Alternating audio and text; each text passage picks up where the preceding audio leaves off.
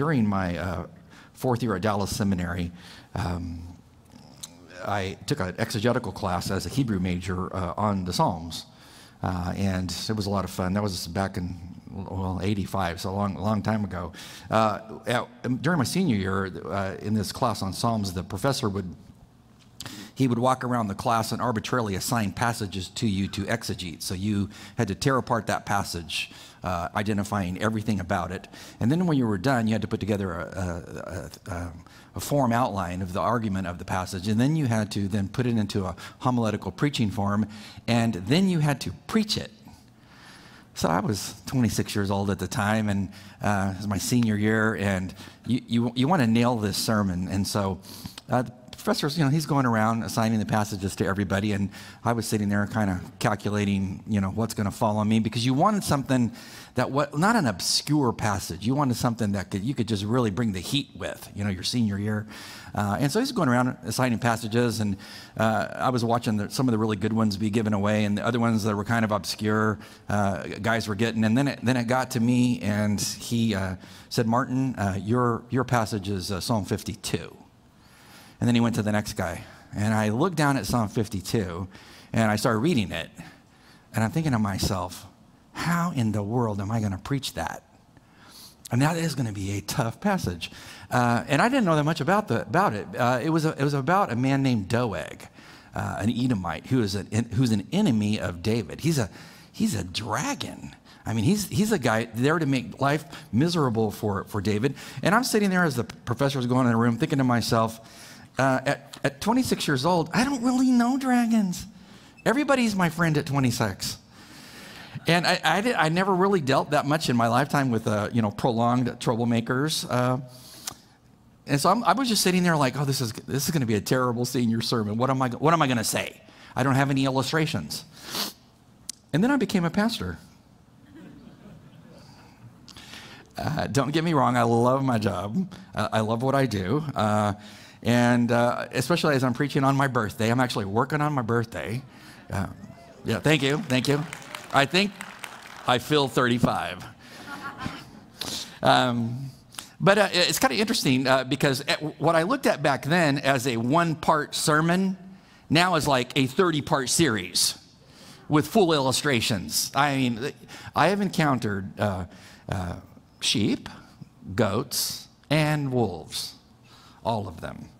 And I'll never forget the first time that I ran into Doeg from Isaiah chapter 52, because he's alive and well, as I found out as a young pastor. At 31 years old, a few years after I left the PhD program at DTS, I was in a church plant, and it was in California where I was from, and I was in a school. I had 19 members. I mean, these 2 rows would have been basically it. I was so excited, ready to conquer the world for God. I have 19 members and about 30, 35 in church on Sunday in a cafeteria. It was really interesting. And so as we began to grow and attract people, we acquired this couple that I heard in town was a really godly older couple. They were spiritual, from what I heard, servants of God, blah, blah, blah. Been in the church for years. And so I thought, this is a wonderful addition. I'm glad they're here. And he was a businessman with a huge company. So we needed all the tithers that we could get when you had 19 people. And so I was real excited. And so one day he called me up and he said, I'd like to take you out to lunch. And we're going to go to Carl's Jr.'s. I don't know if you've ever been there. Yes, it is an excellent hamburger. And so we went to Carl's Jr.'s and I met him. And I'm looking up on this as being a mentoring opportunity. The older saint talking to the younger guy about the ropes of being a godly man, blah, blah. I'm excited. And so we sit down and having burgers and things, talking about this and that. And then we get near leaving and he says, well, I just need to just kind of level with you. I'm like, yeah, like what? He goes, well, my wife and I, we're not going to be able to stay at the church because we're going to be moving into another state. And so we're just here, for a few Sundays more, and then we're leaving. But before we left, I just wanted to give you an observation, what I notice about you. I'm like, great, shoot. This is what he told me. He said, I just want to let you know you are not going to make it. Did you hear what I said? This side laughed, that side's totally somber. This side's, yeah, that's ridiculous. This side, yeah, that's a total possibility. Yeah. Yeah, he goes, you're not going to make it. And I'm like, why am I not going to make it? He said, son, I've seen a lot of leaders in my day and time.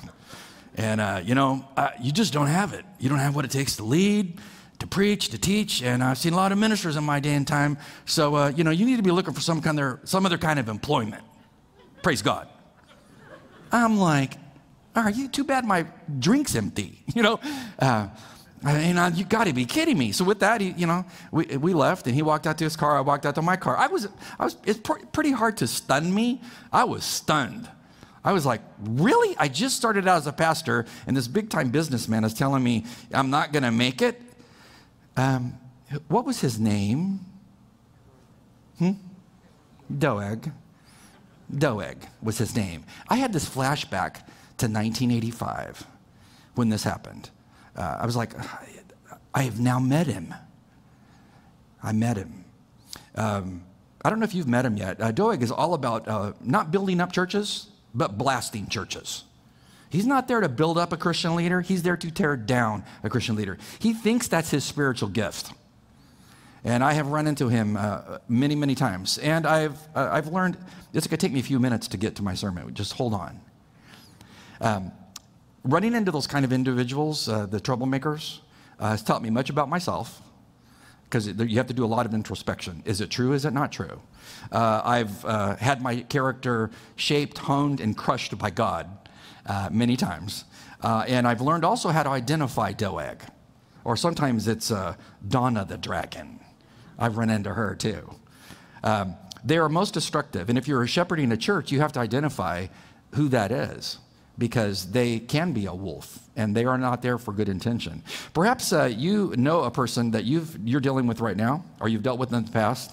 And if you haven't dealt with them yet because you're 26 thinking, everyone loves me, well, just keep living for God.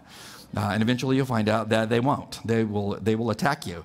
If you're dealing with Doeg the dragon, how should you deal with them? How should you respond? This was my big question when I was in my early 30s. How do I deal with these kind of people? David, fortunately, dealt with one of them. And so we can learn from his life about how we should deal with the dragon, whether it's Doeg the dragon, Donna the dragon. How should I deal with them? Because you want to do it in a biblical, kind, compassionate way, but you also want to represent God well. So it's going to take me a few minutes to get to the first verse I want to talk about. And then we're not going to go past verse 1, all right? I know you're shocked, but that's as far as we're going to get, because this is going to be a two-part sermon. So I have much to say. Let's listen to what he says here in the passage. First of all, he's going to tell us, it's an easy passage to outline structurally. He first is going to tell us in the first 5 verses that how you deal with the dragon is you give the dragon some warning. And my dad, who was a very godly man, when I was dealing with the dragon like this man, came up to me one time. And my dad had been the chairman of an elder board many times over when I was growing up. And my dad came up to me one time as I was telling him about dealing with this individual. And he said, God help the man who strikes the shepherd. That's what my dad told me. And I was like, thanks, Dad, for that word. What is the shepherd experience? Well, we find that in verse 1. Let's read verse 1. Giving the dragon some warning that they're messing with the person of God, the child of God. David says, I wrote this to the chief musician. It's a contemplation of David. And when did this occur? Well, when Doeg the Edomite went and told Saul, who was the king, and said to him, here's the word of gossip, David has gone to the house of Ahimelech, unquote. Then David asked Doeg a question. Why do you boast in evil, O mighty man? And then he says something positive. The goodness of God endures how long? Continually, continually. That's as far as we're going to get today, because there's just too much to unpack as we look at this. You must first of all, in dealing with a person like that, you do have to do some introspection. Ask yourself, do anything I need to work on? And if and also depends on who's telling you these things, but sometimes there are things that you need to work on.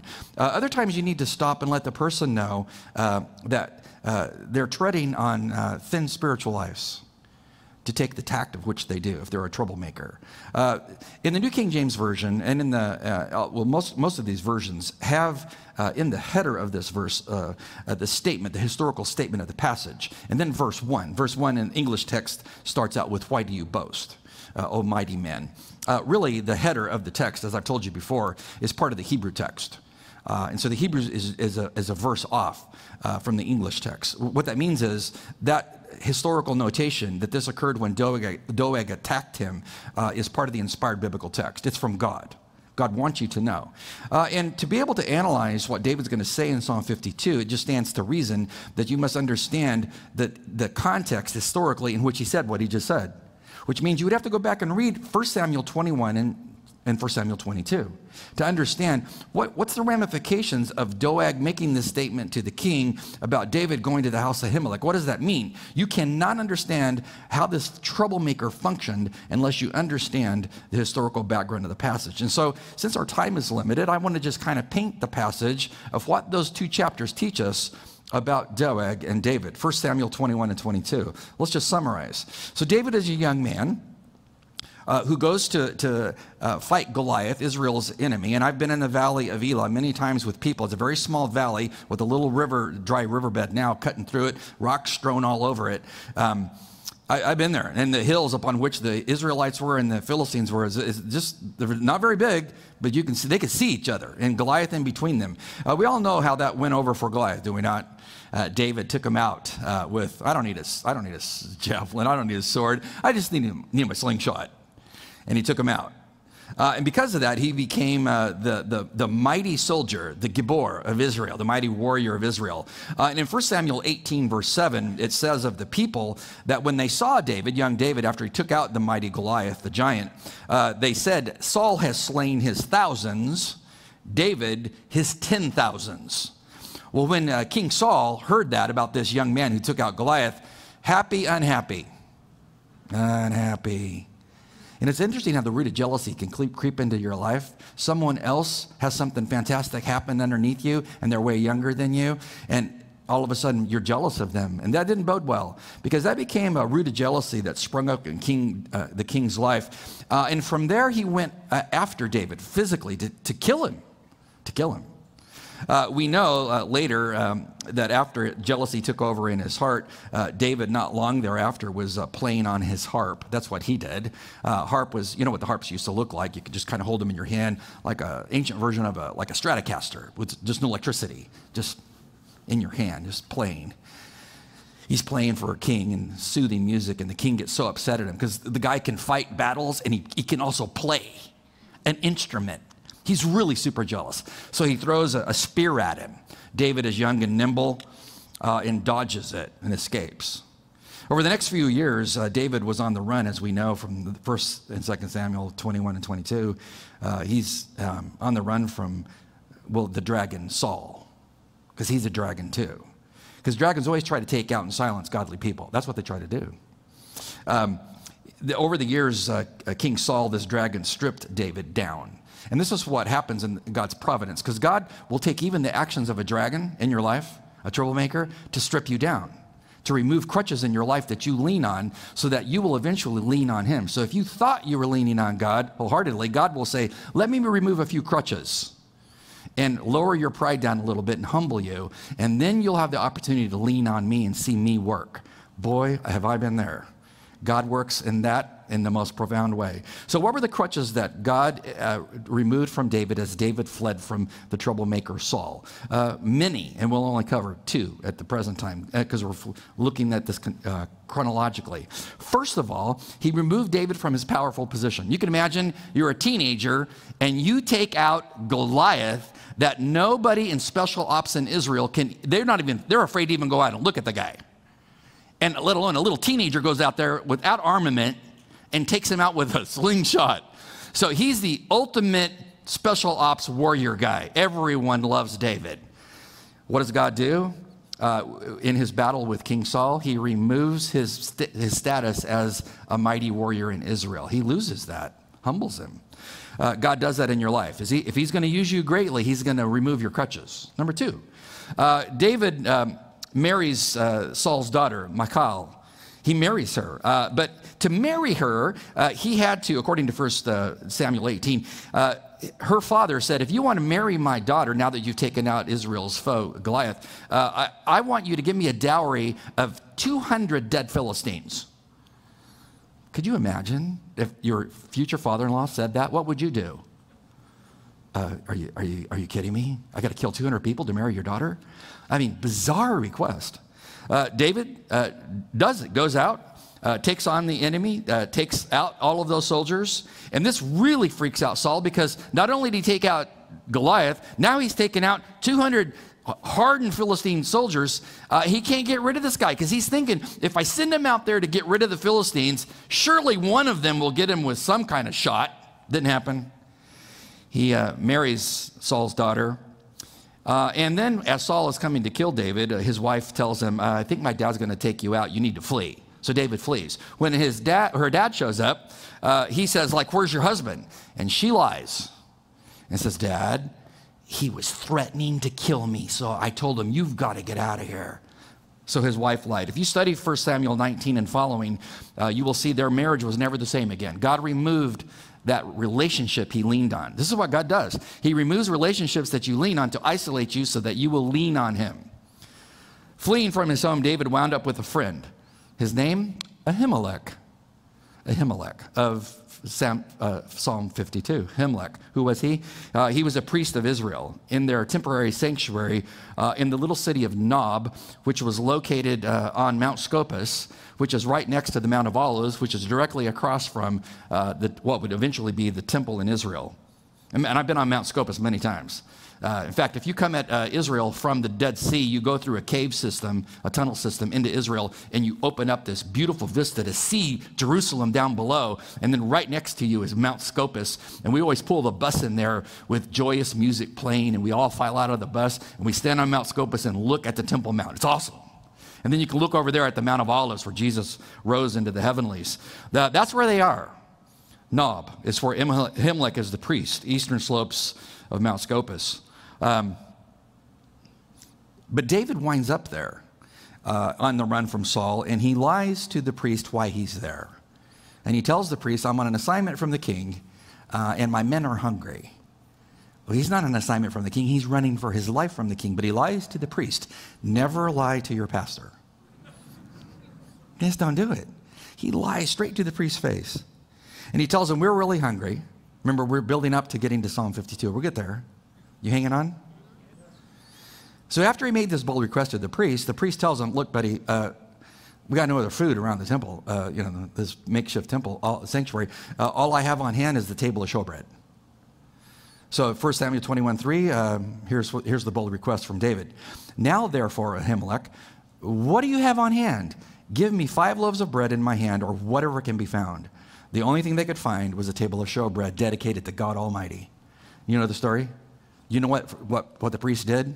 He was a pragmatist, just like Jesus was years later, because Jesus is going to talk about this in Matthew chapter 12, when Jesus feeds his disciples bread on the Sabbath. He's going to tell the Pharisees, God's more interested in caring for people in their needs than he is in ritual. It's interesting. But Ahimelech takes the table of showbread bread and gives it to David's soldiers to eat. Wow.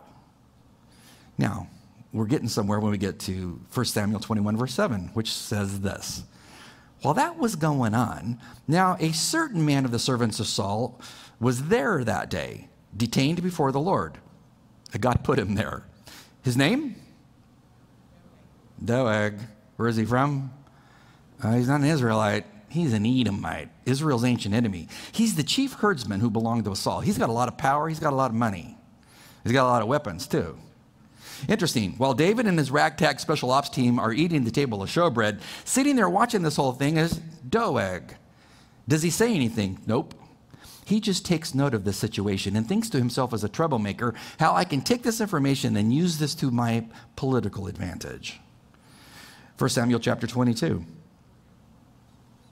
says in verse 8, Saul speaking, all of you have conspired against me, and there is no one who reveals to me what my son has made a covenant with the son of Jesse, his son Jonathan.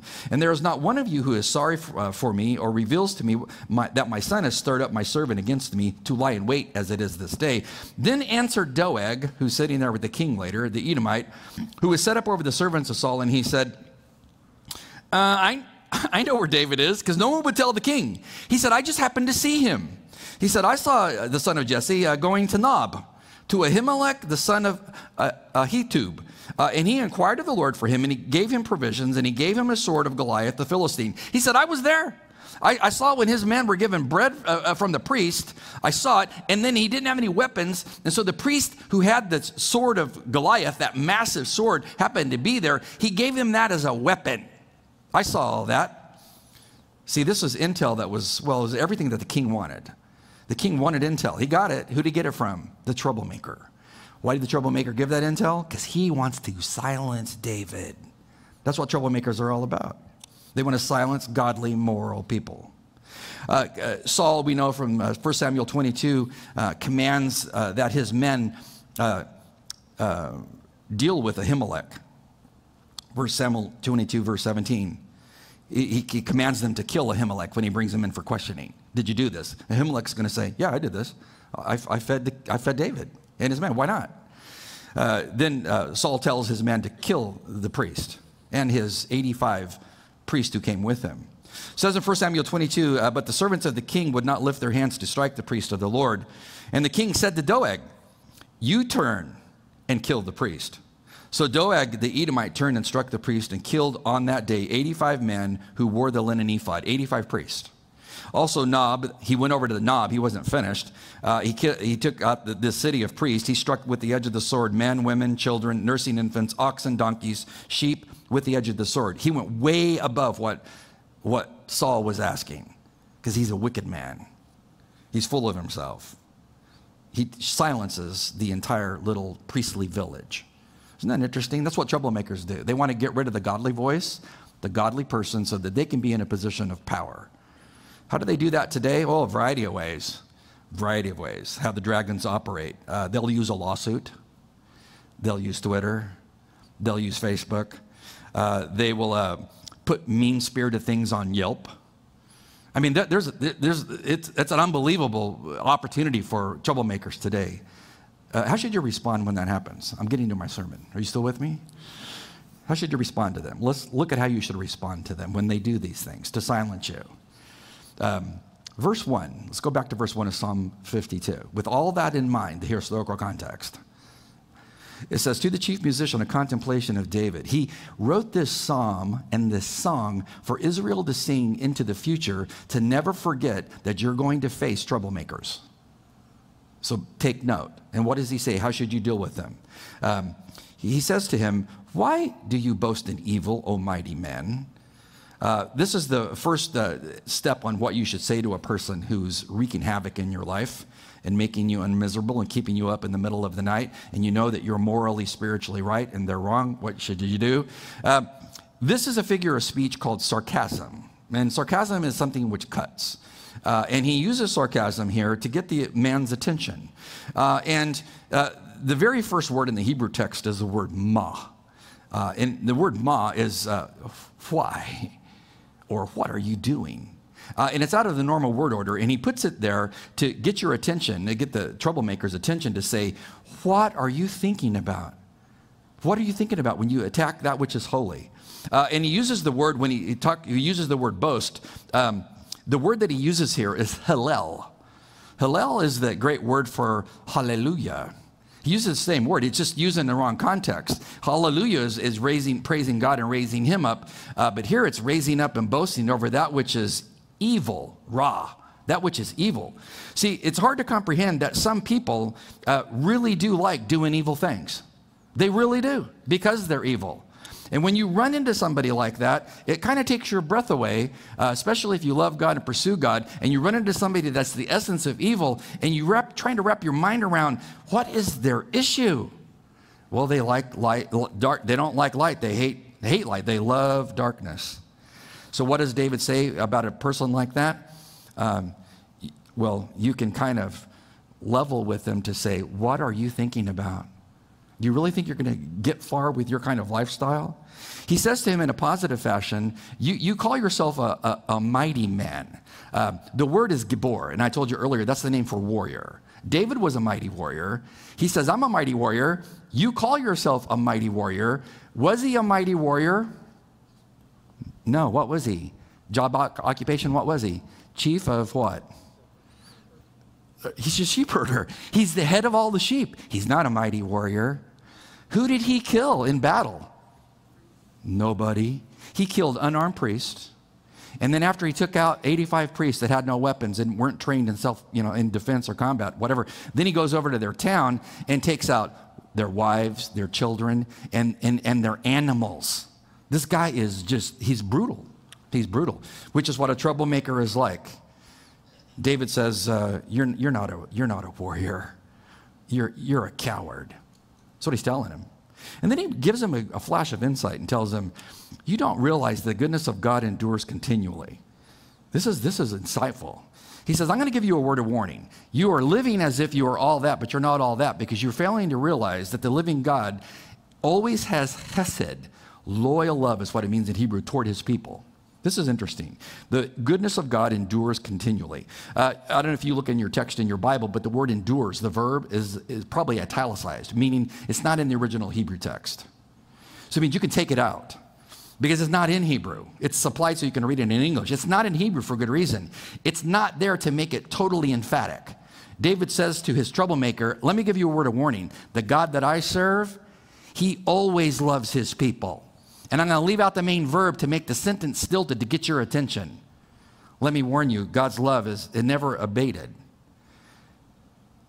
When I was going through all that with this individual, and I've been through it with other individuals over the years, you sometimes question, is God with me?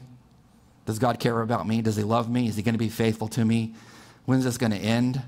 God is always there, as I'm going to show you in just a minute. God always exercises his loving kindness. Jeremiah chapter 9. Verse 24, it reads this about God. But let him who boast in this, that he understands and knows me. That's the greatest thing you could ever do, is know God above all things. That I am the Lord who exercises, present tense. Notice what he constantly exercises: loving kindness, justice, righteousness, where? On earth. For I delight in these things, declares the Lord. God says, never forget my character, no matter how hard it is when you're dealing with Doeg. I'm always there behind the scenes. Now, this is where understanding participles is most important. I know you love participles. Do you not?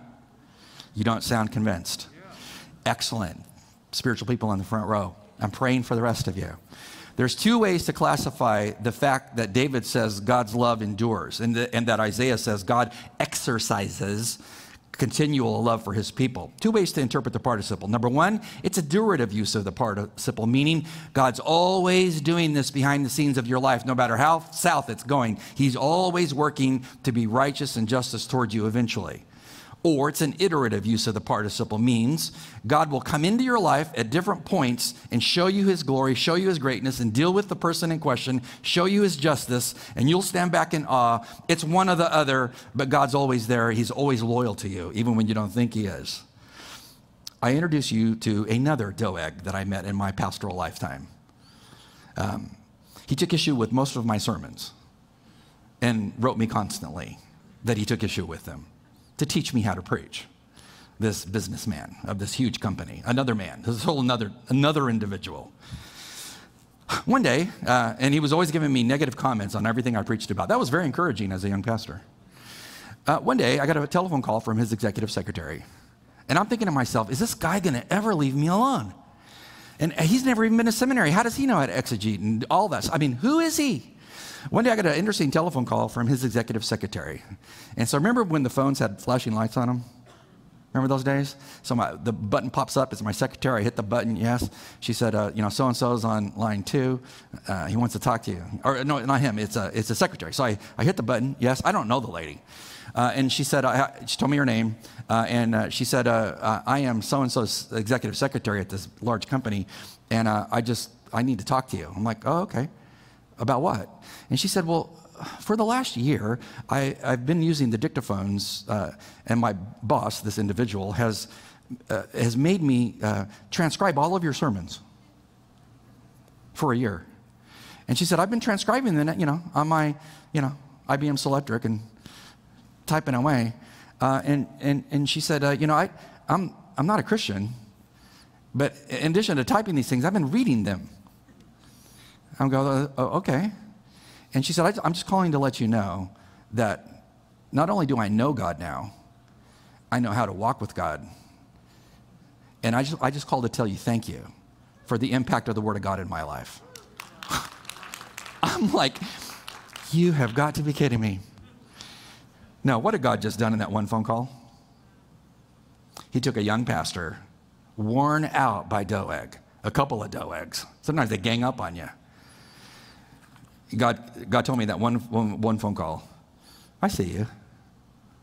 And I have lived off the food of that one phone call for years because God said, no, let me feed your soul to show you my justice. Remember the old song, His Eyes on the Sparrow? Is it true? God has his eye on the smallest little bird. What did Jesus say? If I have my eye on the smallest little bird, do you think I don't have my eye on you? Because there was many times I thought he took his eye off of me. But what's he say? No. What does that little song say? Here's some of the words of that song. Why should I feel discouraged? Why should the shadows come? Why should my heart feel lonely and long for heaven and home? Because when you're battling with Doeg, you want to get out of Dodge. And long for heaven and home. When Jesus is my portion, a constant friend is he. His eye is on the sparrow. You can put your name in there. And I know he watches me. His eye is on the sparrow. I know he watches me. Why do I sing? Why do you sing? Because you're happy. Because God's with me. I sing because I'm free. His eye is on the sparrow. I know he watches me. I like the second verse. I don't think I have the words for it. But they're my favorite.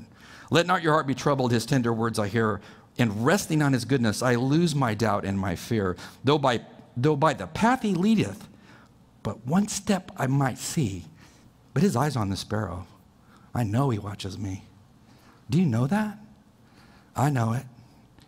If you're dealing with a Doeg, an Edomite, or a Debbie, the dragon, whose eye's on you? Whose eye's on you? The Lord. David played a harp. I play the piano. And a lot of times I just play hymns at home just for worship.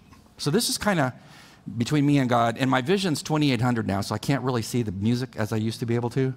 So you are a gracious church, are you not? If not, pray for your soul.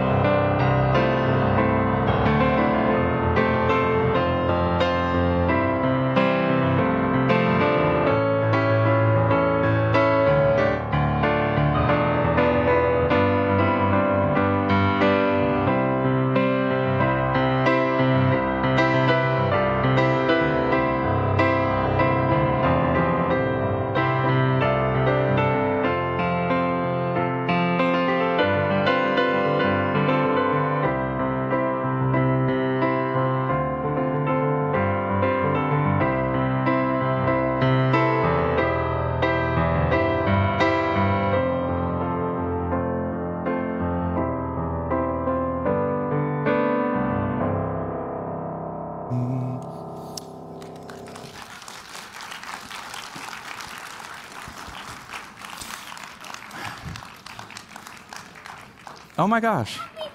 Oh, what are you doing here? Happy birthday. Well, hello.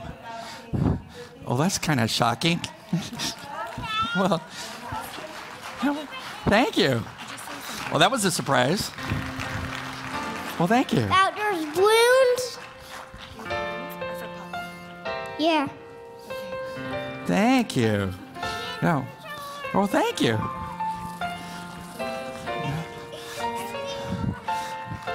Let's sing together. Oh my gosh, this is embarrassing. Yeah. Happy Happy birthday Thank to you. you. Happy birthday to To you. Thank you. Thank you. Happy birthday. To you. Pa. Happy birthday to you. Oh, man. Guys. Thank you. Thank you. It's hard to surprise me. Very cute. If you're dealing with a troublemaker, don't be troubled. Whose eye's on you? The Lord's eye's on you, and He will work in a profound way in due time to take the crooked path and make it straight. That's just what He does. We'll have prayer counselors here if you want somebody to pray for you.